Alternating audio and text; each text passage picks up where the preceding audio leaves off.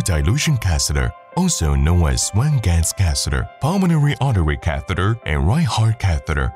Right heart catheterization is the gold standard for the diagnosis of pulmonary hypertension. Thermodilution catheter is a hemodynamic monitoring catheter that accurately monitors right atrial pressure, right ventricular pressure, pulmonary artery pressure, pulmonary artery wedge pressure, as well as superior and inferior vena cava pressure.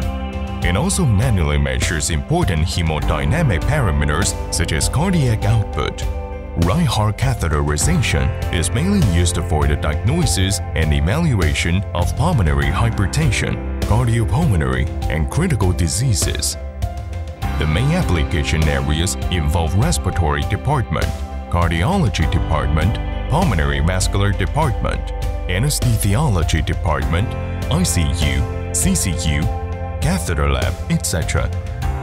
Bioptimal thermodilution catheter is equipped with complete contamination shield, which is composed of 4 lumens as follows. Thermistor connector, compatible with commonly used cardiac output monitoring modules computers, also used to monitor pulmonary artery blood temperature. PA distal lumen, allowing mixed venous blood sampling, measurements of pulmonary artery and pulmonary capillary wedge pressure. Proximal lumen, used to inject cold saline when monitoring cardiac output, as well as for monitoring of right atrial pressure, central venous pressure, etc. Inflation lumen, to inflate the distal balloon. The patented safety wedge. Safety wedge, patented technology, effectively minimize the risk of pulmonary artery rupture. When the tip of the thermodilution catheter drifts to the small branch of pulmonary artery, try to inflate the floating balloon. The balloon cannot expand normally after being under pressure as the narrow structure of the small branch of pulmonary artery.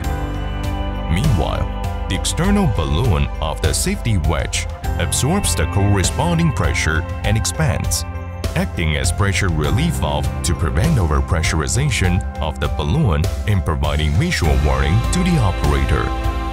When the tip of the thermodilution catheter drifts to the left or right branches of the pulmonary artery, try to inflate the floating balloon.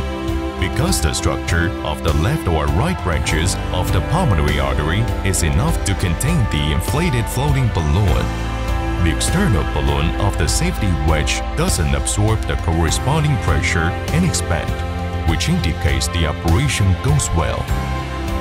The coordination of thermodilution catheter and patented safety wedge accounts for safe clinical application for right heart catheterization.